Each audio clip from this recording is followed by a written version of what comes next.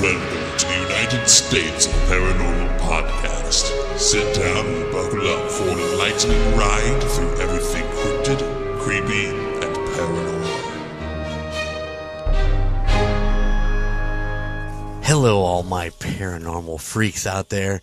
It is I, Golden J, and welcome to the United States of Paranormal Podcast. That's right, where we talk about anything spooky, creepy, and cryptid.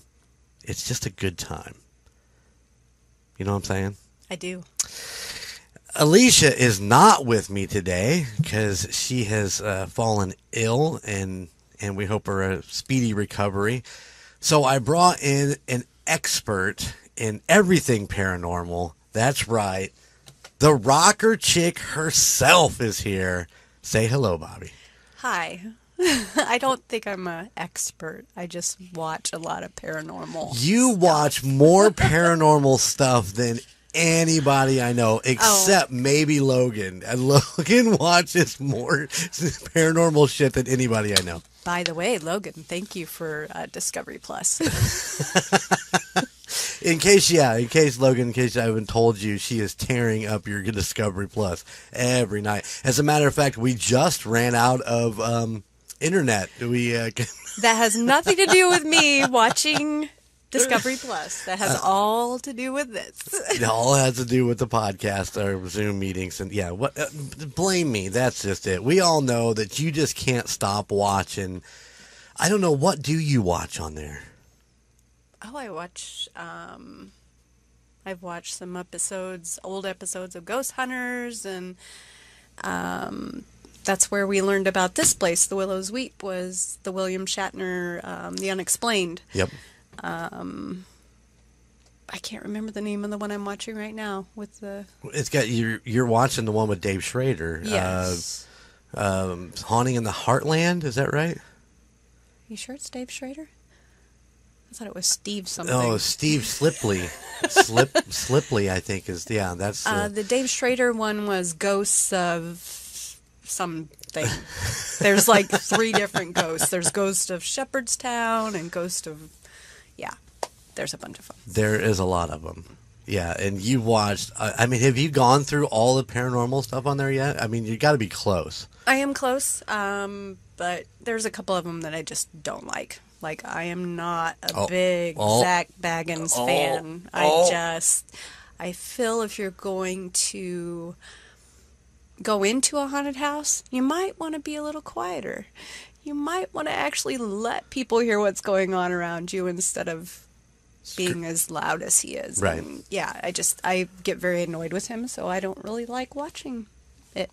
I tried to watch something of his the other day. I thought, well, I'll have a more open mind, and I think I got 15 minutes in before I shut it off. I'm like, nope, not doing it. And I don't know, maybe he catches some stuff that is great. I have no idea, but it just wasn't my cup of tea, so I don't watch it. Yeah, there's a couple good. I really like the one I've been watching, the Heartland. With Steve, I think he does a really good job, and he helps the people at the end. So, the other ones just kind of come in and, you have a ghost and leave. It's like, well, yeah. which is what, if in our last episode where we had the interview with Jennifer, that's what the people she brought in told her. Well, yep, you're haunted, so you just have to learn to live with it. There's no, come on. Yeah, if you're going to go in and investigate something, you need to know how to help, at least try to 100%, get rid of it. Yeah, 100%. At least that's the way I felt. I've never had to deal with any of that kind of stuff. So, well, I really hope we never have to deal with any of that stuff. But I don't think I'm as open-minded as most people that I would even notice if something was going on around me like that. So you don't think you would notice if there was a doll that moved or... Probably not. I would be just like Jen was when she said that she would just play it off as it was the wind or, something like that. I don't think I would ever think, I'm haunted or whatever. Right. Yeah, or as Jen put it, you're full of shit. Yeah. By the way, I love going back and listening to the episodes with you, especially, like the Team Chaos episodes, listening to them with you and watching your reaction to some of the crazy things that they say or do, and just to see you just start laughing. Oh yeah, I enjoy them so much because they just interact so well together. They do. They play off of each other, and yeah. But yeah, we were yesterday. We're out and about, and I'm like, "What do you want to listen to?" And she's like, "I want to listen to the Jennifer interview. I haven't heard it yet." So, yeah, I got to watch her taking that interview, and there was just certain things that Jennifer said, and she just started chuckling. It was awesome. I was very annoyed with you and interrupting her story. It's like, Jeremy, shut up and let her talk. I was going to tell Jen that today when I saw her. I was like, yeah, Bobbi told me I just need to shut the hell up when I'm doing an interview. Poor girl kept getting lost in her story. It's like, God, Jeremy. Well, I had questions. Yeah, and it happens. And I almost felt like she might have been getting a little, not upset, but just, you were bringing up the show and how the show had really nothing, very few actual happenings. So it was just like, this is actually coming from the person that... It's true, and I wanted her to tell her story, but I needed a reference point from... Yeah. And I did mention that in the interview that I keep going back to that because that was my reference point. Right. To the story and how it all kind of unfolded. But no, I thought she did a great job, and yeah, minus me interrupting her. Thank you for pointing that out. And now all our listeners know that I'm a big buffoon. But... No. I did the things that I always complain about other people doing. It's like, just shut up and let them tell the story. It's like, damn it. I wanted her to be comfortable and wanted to be able to get the story out, and I didn't need to lead her anywhere. She was doing just fine on her own. So yeah, she did. She did a great job, and you guys did a great job. Like I said, it was just one of those things. Listening to it, I'm just like, shut your mouth, Grandpa. And I could tell that she's like, well, let me get back to the, I'm getting to that. Just, It's true. Which I thought you could definitely tell she was your boss. Why is that? Because she was like, Jeremy, I'm getting to it. I'm getting there. Yeah. Well, now that we've recapped, Team Booisers' last episode, and all of your paranormal.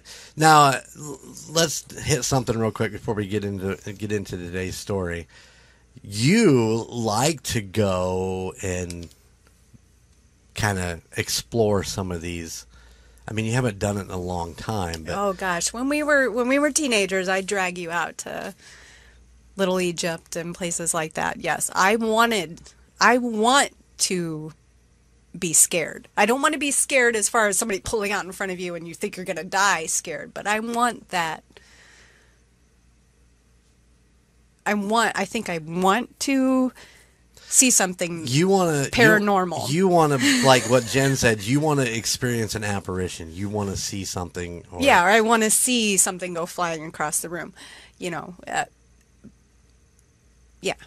I don't want something physically to scare me. I want to visually be scared, I guess. It's just like you're watching a movie and you jump or whatever. That kind of scare. Okay, see, I don't want that. I don't like watching those movies and getting scared and getting that anxiety feeling. Like, and I think it's crazy that you are a part of this because, I watched every single episode of Supernatural and Jeremy not watch any of them, and it's just no, I've not. I've never not watched any of them. Well, the Scooby-Doo one. The Scooby-Doo one was really good, but I loved it that which one? Dean was like all up on Velma. That was the best part of the whole show. No, it was Daphne. Daphne, sorry. I did go wrong there, people. Sorry. I meant Daphne. But I've watched several episodes of that, and I've watched certain movies with you, and very little. I have to have the kids take me to go see a scary movie if I want to see it, or watch it by myself, which... I watched Silent Hill. I took you to the movies to see Silent Hill and was miserable for the first 15 minutes waiting for the movie to come on, being like, I didn't have my blanket to hide my face like Colton does. That was more of a... I mean, it was scary, but it wasn't... It was more... I don't even know. It's been a long time since we've seen that. It has been a long time, yeah. But that's the last one I've actually taken you to the movie theater to see. True. Your kids love that, so I mean it's bonding time. So I'm okay with that. Montana, and Skylar took me to see it. Gunner, he kind of watches them every once in a while. Right. Not a ton. No. Well, are you ready to get into our adventure, our story of the day here? I sure am. And I'm happy to have you with me because you did watch the documentary on Scare Network TV with me. We actually had to rent it because, information on this place is really thin. I mean, I had to do a lot of digging. I've done a lot of research, and I want to tell my listeners now that my timelines are just a little wonky in all of this. So, or the early stuff, back in the late 1800s is just a little bit askew. and I don't think they document it as well as they do nowadays for anything, so getting things exactly right that happened over hundreds of years ago. Over 100 years ago. But I'm happy that you're here doing this with me because you did watch it, and we have kind of done a little more research. Well, and I brought this to your attention because I watched the William Shatner thing, and I'm like, Jeremy, come look at this house. Right. It just freaked me out. And you know what drew me into it is the fact that it's in Indiana. Yeah. And that's what makes it even more exciting. I think that's why I really liked Waverly Hills so much, because it was so close. Right. So today we are going to be talking about the Willows Weep house. And like I said, the time thing is a little askew. So I'm going to do the best I can to tell you this story and to hopefully just, I'll correct him as he goes along. Yeah, she will. My sources are Scare TV Network, the Brown Brothers Haunting Hour podcast, and of course, the History Channel's The Unexplained with William Shatner, which is where all this started. So, all right, you ready to get going? Sure. All right. Well, Willows Weep is actually known as the most evil house in North America. Now, obviously, I think The Unexplained kind of gave it that name, but a lot of the research I did, they kind of went in that direction. But I've also done other research where there's like, hey, this house is the most haunted house in North America or in America. So maybe that's the difference. In a whole, that house in America is the haunted, but this one in North America. Let's just say it's the most haunted house in Indiana. That makes it even closer. Yeah. Well, it could become the most haunted house in the world. You never know. We are going to take a road trip down to Cayuga, Indiana, which is just kind of north of Terre Haute, maybe half an hour or so like that. It's a little town, just a small little town. The house is actually known as Willows Weep because of the giant willow tree that is in the front yard. So it is at 5173 North Elm Road, okay? And the house itself was built in 1890. We're going to talk a little bit more about that. I just wanted to give you a brief overscale of the house itself. What the big draw of this house is that it is built in the shape of an upside down cross. Now, when I say that, my brain can't wrap around that, because if I look at it from this way, it's upside down. But if I go to the other side of the house and to look at it, it's right side up. Does that make sense to you? No, depending on which end of the house you're looking at, is whether it's an upside down cross or it is a right side up cross. So, here's a specific thing. It says, from the front, the cute clapboard building seems like a great place to live. But from above, it's evident that Willows Weep is cross-shaped and faces east. If it wasn't clear by that alone, the entrance is located at the base, making the house an introverted cross. The what? What is the last thing you said? The entrance is located at the base, so making it an introverted cross. Okay. So it's upside down. So the fact that the front door of the house is facing east, there's a specific reason for that. Do you know what that reason is?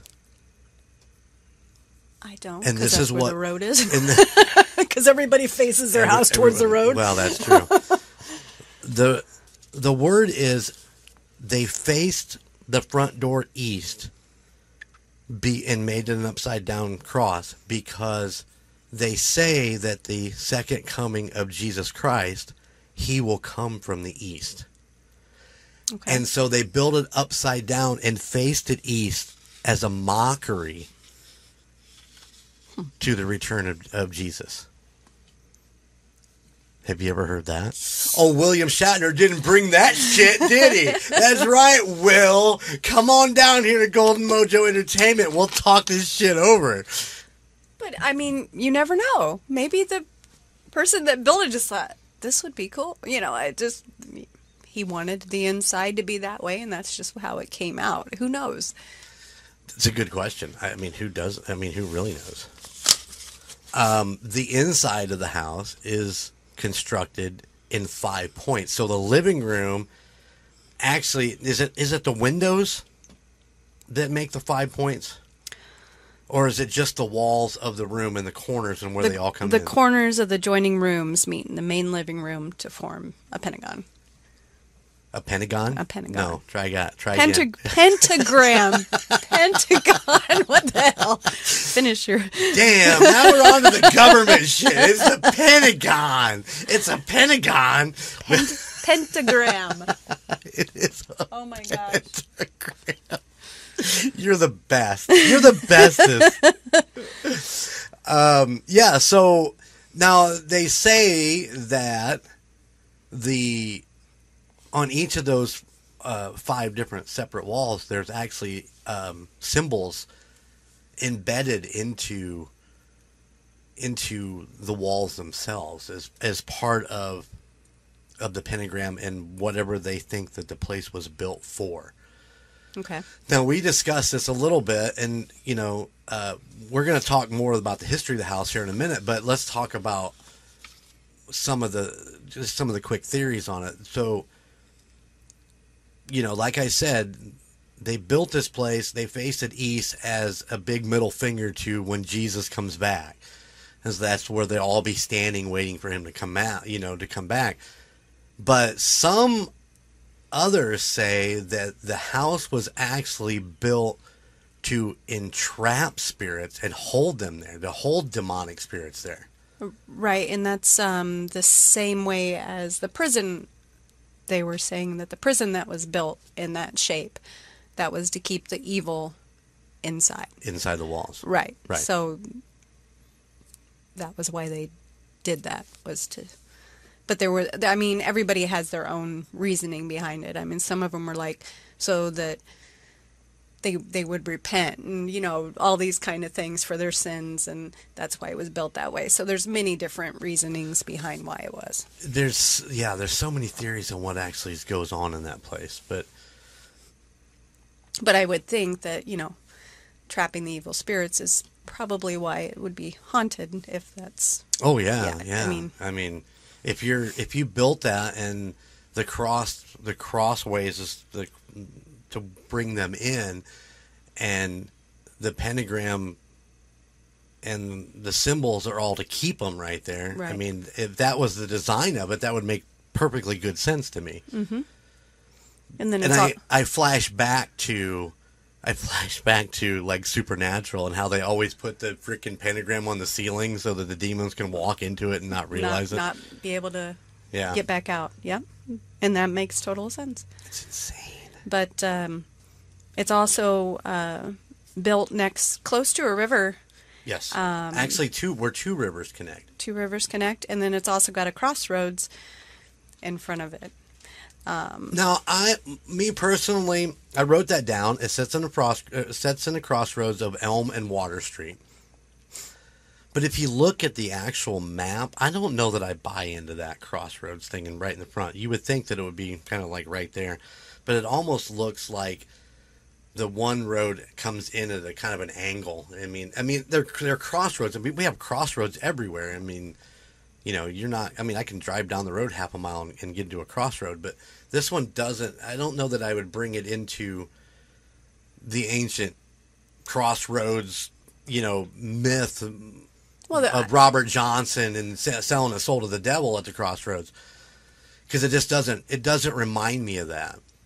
So I know it's been brought up in a lot of the research that I listened to or did that it sits on a crossroad. But to look at it, I don't know that I buy into that. Well, if it's at the corner and you have a road going east and one going east. Yeah, but they always say if you walk out the front door, you're going to be at this crossroad, and it doesn't set that way. Well, it wouldn't. I mean, yeah.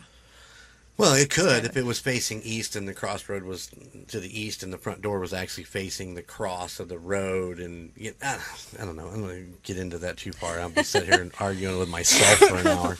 So also, the house has been the site of 2 suicides, a hanging, 3 men poisoned, and at least like 7 others who have actually tried to commit suicide in the house. So, what is that? 9 altogether. You know, 7 of them attempted it, but only 2 of them actually succeeded. And so there's a lot of death with people who've lived in that house, and that's what I'd like to get into now. Would you like to get into some of the history of the house? Sure. All right. So, the house was built in 1890 by Annual Scott. Scott. I want to say Skiles, and that's it's Annual Sykes. Wow, this is what happens when you have too many names in your brain. So it was built in 1890 by Annual. In 1892. Now, once again, this is where my things get askew as far as my timeline. Jesse Sykes, who I'm not sure if he actually lived there, because Annual was his dad. Right. So I don't know if Jesse lived there because he was a little bit older, because he was married with stepkids. So was he living there with his dad and his mom, or did he live next door? I had a hard time trying to figure that out exactly. But in 1892, Jesse goes out to feed the hogs out back. And, you know, he's feeding the hogs and he starts to walk away. Well, he has epilepsy. So he actually has an epileptic seizure while he's still in the hog pen. Okay? Do you see where this is going? You know this story, right? I do know this story. Yeah. And you're saying this is the man that built the house. No, his dad, Annual, built the house. Oh, okay. From my understanding. So this is his son. Okay. So Jesse collapses because of the seizure, and the family's in the house, and they're like, man, he's been out there for a really long time. You know, it usually doesn't take this long. So they go back out to try to find him, and they find him in the hog pen, actually being eaten by the hogs.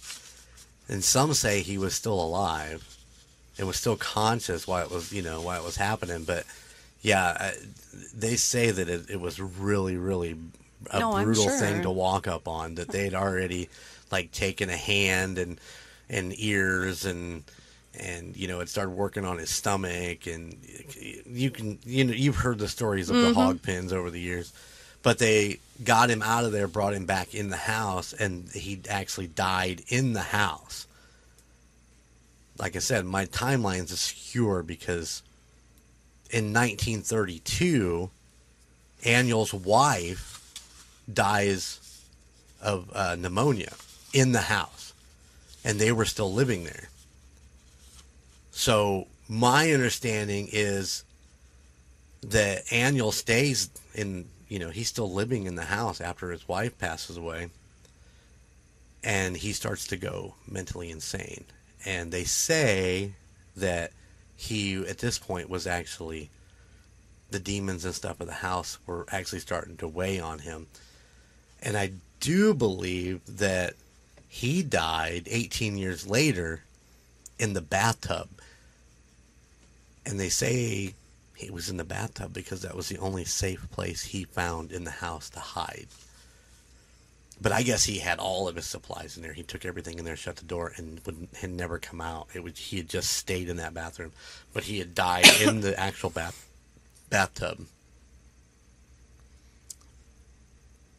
Insane, isn't it? It is. It is. I guess, I don't know. Why would you stay if something was affecting you like that? But maybe they didn't realize that's what was going on, I don't know. I don't either. But it still falls down to, as Logan put it, ghosts are a poor people's problem, because a lot of the time when people are getting haunted in houses, you would think, why don't you just leave? But if you got no money and you sank everything into that house that you have, and you have no place to go, what else do you do? Correct, yeah. So, that may be the same thing. I don't know what life was like back in, 18 years after 1932 was what, 1950? Okay. Does that sound right? Mm-hmm. I don't know what life, what life was like in 1950, but wow, that doesn't make any sense. Once again. What doesn't make any sense? 1932, Annual's wife dies of pneumonia. 18 years later, Annual dies in the bathtub. But my research tells me that in the 40s and 50s, there was a woman who rented the house. Yeah, it's, I think the stories have been, there's a lot of different research done on this, because the one I have says the same thing you said. A lot of recorded deaths through history, poisoning, hanging, suicides. In fact, the first recorded death was of the man who built the house, who was found in the bathtub. In the bathtub, okay. No cause of death could be determined, is what this one says. Okay. So that would be Annual. Annual died in the bathtub. But what year But did they're that say? saying the man who built death. the house. Right. So... Yeah, a lot of this information is very skewed. That's why I made a disclaimer at the beginning, because it is very hard to get a timeline on the early stuff. Just right. Yeah, and yeah. So maybe it was supposed to be 1832. But then the house was built in 1890. So anyway, so let's just say in the 50s, a woman rented the house. She had 2 kids. She was married, had 2 children. Was living there for, I don't know exactly how long. It didn't really specify. But her husband mysteriously died. Okay? Okay. And as time progressed, her 10-year-old daughter just went missing. And they couldn't find her anywhere. And now, as the stories go, that they think maybe she started going insane, poisoned her husband, and basically murdered her daughter.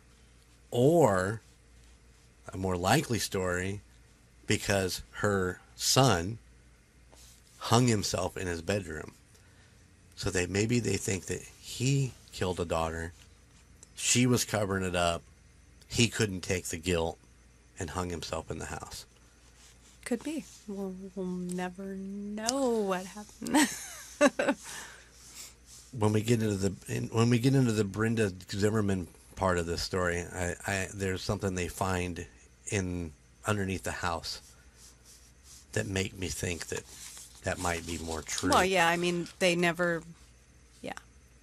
The daughter is missing. Well, did anybody investigate? I mean. It was the 50s. I mean. It was the 50s. Here we are back to that 50s thing again. From 78 to 97, the house was owned by Sharon G. They said that she lived there without really much incident. I think they said she knew the house was haunted, but for 20 years, she just lived there and didn't let it bother her. She'd be like kicking those ghosts to the curb, like, just get out. I ain't got time to mess with your shit. Like I said, I think it probably affects people differently, you know. Mm-hmm. Same way, you know, Jen said last week that,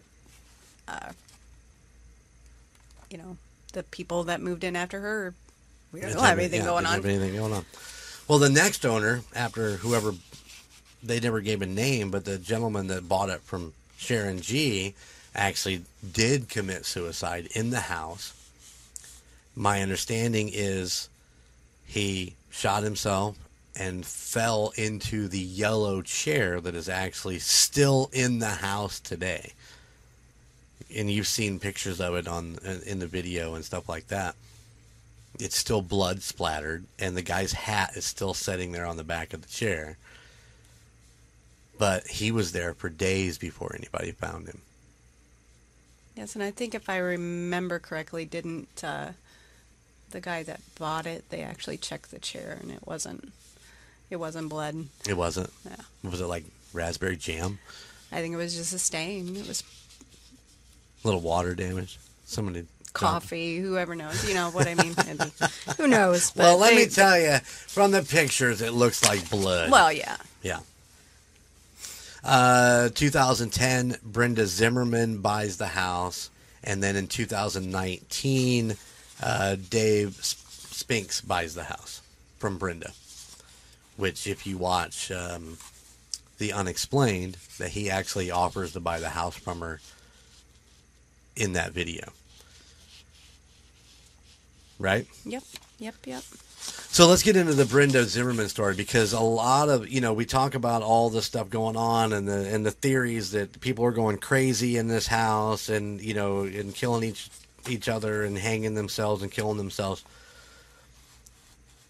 When Brenda buys the house, she actually knows of all the stories of the house, but she was like, whatever.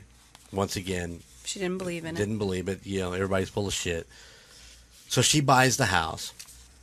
One of the first things that happens is she comes back into the house, and there was a cross or something that had been on the wall.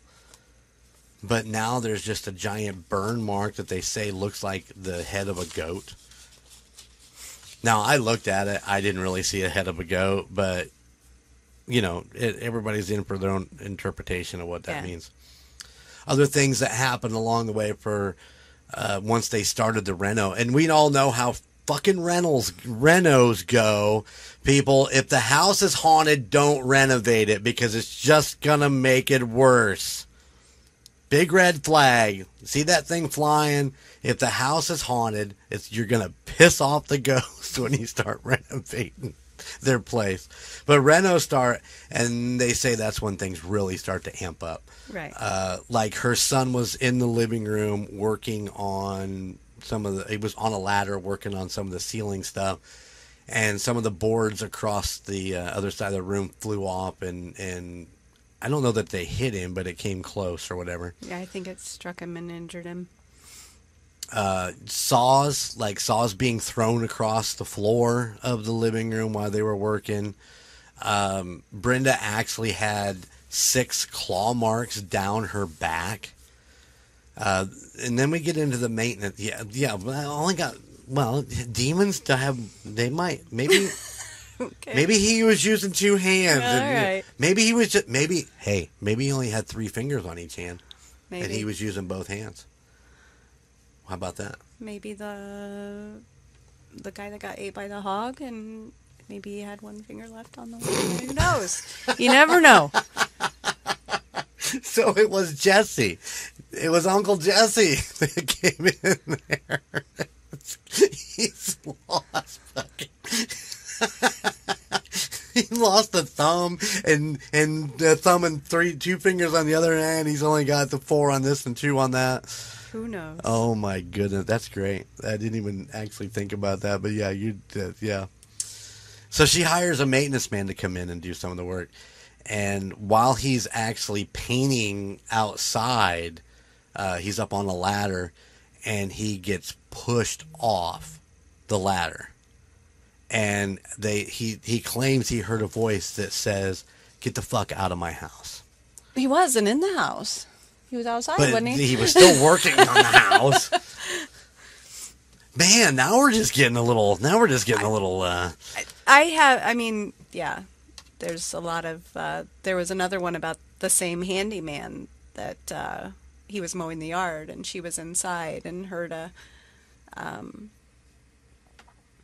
cry, and when she went out, he was crumpled against the wall of the house, unconscious. He got thrown off a lawnmower? He got thrown off the lawnmower, and he couldn't remember what had happened. His spine was almost fractured, but she said that, I told you not to get close to the willow tree. Like, he had hit some of the branches on the willow tree, and that's what she thought. Well, there's a story of 3 guys that came over and were mocking the willow tree too. Did you hear this story? I did hear that one. And yes. And they didn't believe it, so they ripped a branch off and they left, and then they got into a horrific car accident just a few miles down the road.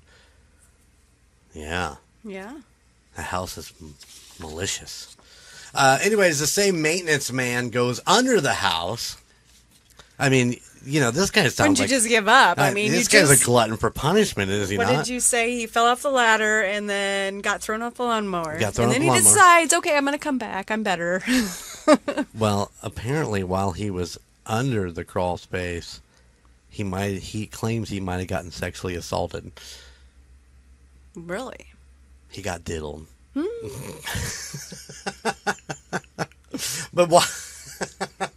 But while he was under there, the sexual assault, I don't know. It was something that was thrown out there. I thought I'd bring it up. But while he was under there, he finds an arm and an elbow of a small child. And he found a circle of stone. So let's revert back to the woman who was there in the 50s and the 10-year-old daughter that is was gone. Missing. Yep. Yeah. Is that her arm? That is a question that I don't know why that wasn't answered along the way somewhere. Bill Shatner, you got something for me there, buddy? The doctor quickly identified it as the inact humerus of an older child, long dead. So, could possibly be. Of an older child. Would we consider 10 as an older child? I would say, yes. Right on. But law enforcement was called out, but because the bone was over 50 years old, the police declined to investigate. Well, yeah, they're not going to waste their time. They don't even want to give up looking for missing people as it is to begin with. Why would they spend time looking at an arm bone or right of a small child? I think that everybody knew. Once you're dealing with that house, I think that everybody knows that. So. While they were pulling up the carpeting, they found the book. Mm-hmm. Now, what does your research say that the book was? Because I found a couple different things. The one I have says it was a grimoire. So, what is a grimoire? A grimoire is like somebody's spells and things that they've written down over the years.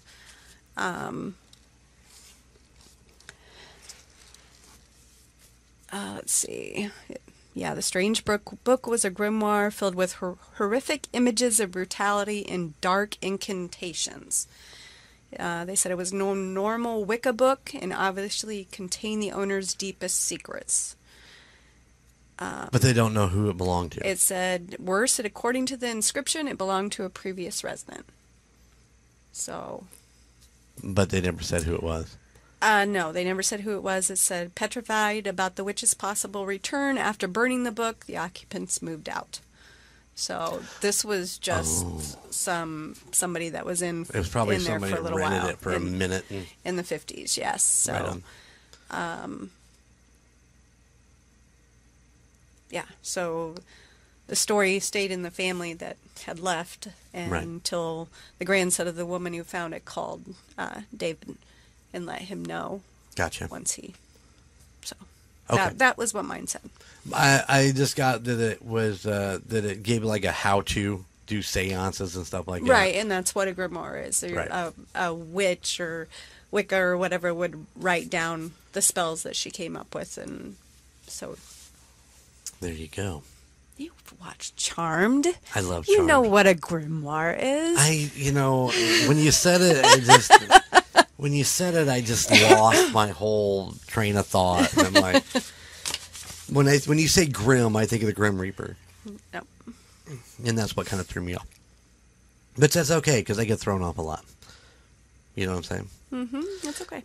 The biggest story that comes from Brenda's era of actually being there was that she was having a family party.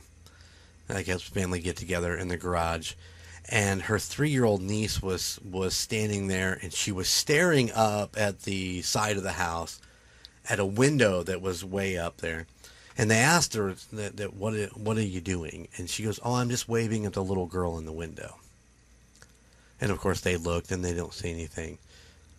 And they kind of go on their way, but the little niece stays there to kind of, I don't know, I guess play with the little girl in the window. When they went back towards the garage, the niece just starts screaming bloody murder. And they all ran back over there and they said, what happened? And she said, the little girl flew down and bit me in the face. And they said she had what looked like a bite mark on the side of her face. Mm-hmm. I don't know. And you guys want to go and do that kind of stuff? And they, little bitches biting you? I mean, that gives a whole new theory to the word ankle biter. It just, It does. Like I said, I don't, I don't want anything physically to happen, but, to anybody. Yeah. But, just want to seeing something, it's not that I'm not a believer, but I've never had an experience, so. Understandable. You live with me. I've never had an experience either. I'm like garlic to ghosts. You know what I'm saying? I've never had an experience, even when I'm in the places that you're supposed to have experiences in. Yeah, and I think as we get older, I think it's probably more that we probably won't, because we are so... What's that? Closed-minded, offsetting our ways?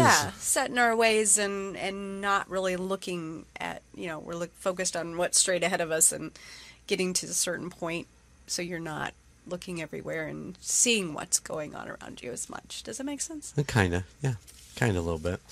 So Brenda ends up, she can't stand to even go in the house anymore because of all the things that happen. So in the unexplained, Dave offers to buy it to her on the spot, and she seems all like... But in my research that I found is that Brenda actually had reached out to him and asked him if he was interested in purchasing the house from her. Really? Yeah. So, once again, is it TV magic? It's TV magic. TV magic. But anyways, Dave ends up buying the house. And he starts bringing in investigation teams. Of course, after he's investigated 2 or 3 times, he has got some really cool footage of an apparition walking across.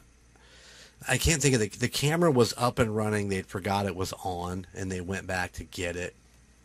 And like a few days later, they were just reviewing the footage. So it was just running in the empty living room. So it was facing one of the corners down. It was facing, and you can see the apparition walk in what looks like just the other room or whatever, through some pillars or whatever. I'd have to go back and show it to you again, but it is a full-figured apparition.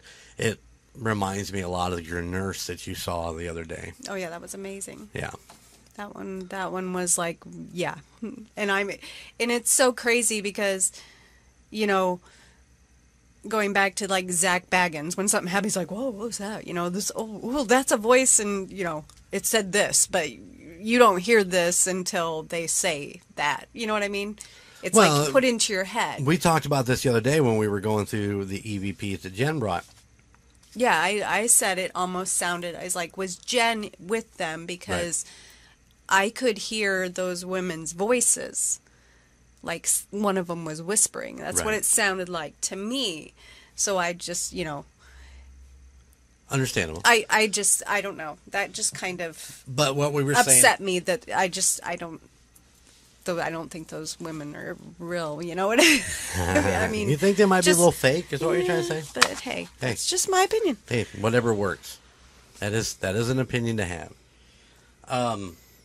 So what I was saying is that it's the same as like these TikTok videos that have two words, and they were like, whatever words you're looking at is what you're going to hear. Yeah. So as soon as somebody puts that thought in your head, that's what you hear. Right. And I mean, there's sometimes when people get EVPs like, oh yeah, that is exactly what they said. They don't even have to tell you what they heard. But yeah, that apparition and the way the team, when they saw it, because nobody was physically there, it was just a camera running, and their pure excitement was, you could tell this was real. They were literally saying, this is the first time we ever caught anything like, you know, they were ecstatic and screaming, and you could tell it was real.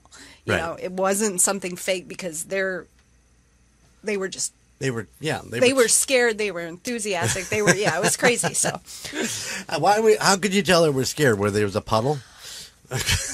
You know, the medium girl. You could tell when she Oh was. yeah. The medium girl. I don't remember what her name is, but yeah, I've seen her on several different things, and she's very, very face active. Yes. Yeah. All right. So Dave's got people coming in to do investigations. And, you know, it's interesting to go and watch some of those videos. If you guys get a chance to watch it on Scare TV, if you want to, what was it, like $5 to rent it or something like that? I didn't like his group that he brought in. No. I did not. There were too many of them, and they were just... It was too active. There was too many people running around and too many people questions and blah, blah, blah. But they say that after these investigations, like 8 out of 10 of the investigators who have been in this house have to have some sort of care given to them after they leave the house. Like either get sick or, you know, whatever else. But they're saying that going into this house is not really a good thing to do. What is it, asbestos or something? Yeah, it could be asbestos. Well, they claim that attachment, leaving Willows Weep, attachment is actually a major concern. So that's something to really kind of keep in your thought process if you ever decide to go to Willows Weep. And, you know, I brought this up to Connor when he was on. I asked if they did anything to cleanse, and, you know, they don't. But I would think that you would want to cleanse when you leave someplace like that. So I would think so. I mean, if you believe in that stuff, why wouldn't you believe in making sure you're not bringing anything back out with you? Right. That's one of my biggest concerns if we were ever to go somewhere, is the attachment value of bringing it back home with you.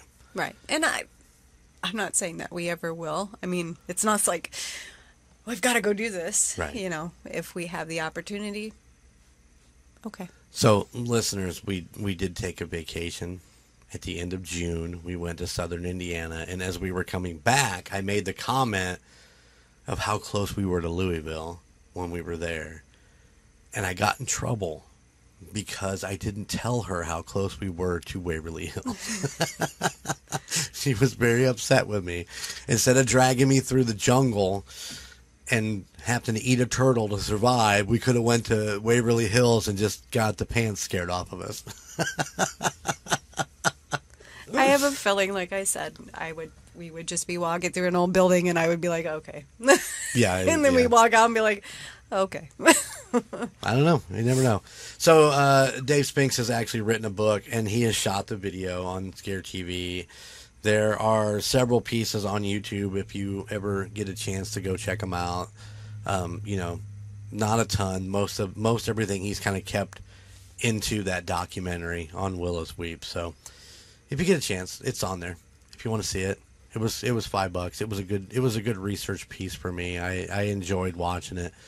Like I said, the whole investigation team was a little cluttered, but if you spend time actually researching some of these stories and you watch all these different investigations on all these different places, yeah, you get a lot of that clutter. So many people. One thing, going back to the house and in its design, watching the documentary on it, I loved how the windows were cut out in the corners. I thought that was a brilliant idea. I'm like, whoever built this house had something going for them there, besides it being an upside down cross. That was amazing. Unless you're on the west side. And then it's a right side up cross. But yes, I mean, I was just like, yes, I would definitely see the appeal of driving by, and if this house was for sale, going, oh, that's amazing, So I don't know. I don't know. I don't know either. I've looked at it several times. I know you're showing the picture to the camera, but yeah, just I've the windows on the side. Times. Yeah, that's pretty amazing. But once again, those windows cut in are also part of that 5 points of the pentagon. Pentagram. Pentagram. Next time I want to say Pentagon, I'm going to say pentagram. Yeah, we should go to the pentagram. Oh, all right. That's what old age does to you people. Wrong words come out of your mouth. So Cayuga has a lot of Indian heritage in that area. The towns that surround Cayuga are really, really rich in Indian history. Several of the towns actually have Indian burial grounds, which we have actually seen in person down in Mounds. Right. Yeah. Yeah. Which they're pretty cool. I don't know that they're like a main attraction to go look at, but they're kind of neat to see. Mm-hmm. Yeah. Oh yeah. But yeah, there you go. There is pretty much the story of Willows Weep as I could put it together. With the help of the Rocker Chick, who brought a lot of great information, and I hope you guys like that. I mean, I hope it was interesting and entertaining. But yeah, it's at Cayuga. You can find it at 5173 North Elm Street in Cayuga, Indiana. That's right, known as the most evil house in North America. I'd say in Indiana. At least, yeah. But I'm sure there's probably some other people that probably say theirs is more. Who knows? All I know is Jennifer, which we've talked a lot about her in this episode, has hooked me up with a paranormal investigator friend of hers. And we're working out some details. I'm going to get him on. He's actually been here, hasn't he? He has actually been to Willows Weep. Which, yes, I would definitely like to meet him and get his perspective. Oh, it looks like the Rocker Chick's hanging out for another episode of Two Stop when we get Brad on. Yeah, because I think I had asked her if she'd ever heard of it, because we had just watched the thing, and she's like, "Oh yeah, my friend actually investigated." I'm like, "What?" Yep. Yep. So I've actually been IMing with him a little bit, so we're going to get that worked out and get him on the show, and cool. And he will talk about. Hopefully, he'll want to talk about Willows Weep. He says he's got a lot of great stories to tell, so I think that'd be pretty cool. But yeah, there you have it. Willows Weep. Willows Weep. What's next? I don't know. What are you doing next? I don't know. I haven't figured it out yet. But you know what October is? It's Dolltober. It's Dolltober. It's Dolltober. Are you ready for Dolltober? I think that's actually my next story is a doll story. I think by the time that I'm ready for my next one, I think it falls into Dolltober. Gotcha. So, there you go. So now we're just going to go watch documentaries on dolls. No, that's not a big fan of dolls. Let me tell you, all I've done today is listen to podcasts about haunted dolls, trying to pick one that I want to do. I don't think I can do. I don't think there's enough information to do a whole episode on one doll. So I think I'm going to have to pick some of the smaller dolls. Did you find puppets? Because I think No, puppets I are didn't find freaking any scary. puppets. I Oh, found come on. nothing There's puppets. got to be haunted puppets out there. Sinister haunted puppet stories. Send it to. What are they called? They're not called puppets. What are those Marionettes. things? Marionettes. But yeah, I'm thinking of like the little, stuffed animal puppet. You're wrong here. Talking about the things that people, yeah. Hey, you never know. But yeah, marionettes. That's the two things you don't trust on that don't have strings, and that's telephones and marionettes. Oh, anyway, thank you for hanging out with me here in the studio. Welcome. I appreciate it. Thanks for doing some research and coming fully prepared. Look at her. She's all, I don't know if you can see her on, she's all smiling. She's got her little blue glasses on so she could read. So I could read. She's still in her work clothes because I drug her out here right away. We got to get this done. But thank you. Thanks for doing this with me. Yeah, no problem. And you'll have to come back on and do a show with me and Alicia. That would be fun. You can do that. Yeah? Mm-hmm. Definitely when Brad's here, right? You're going to come and do that one? Oh, yeah. Or he's actually, I don't know if he'll be in the studio. It'll probably be a Zoom call like we've done before. Because he's like down in Indy. So it's kind of a drive for him. So I think we'll do a Zoom call. But yeah, it'll be exciting.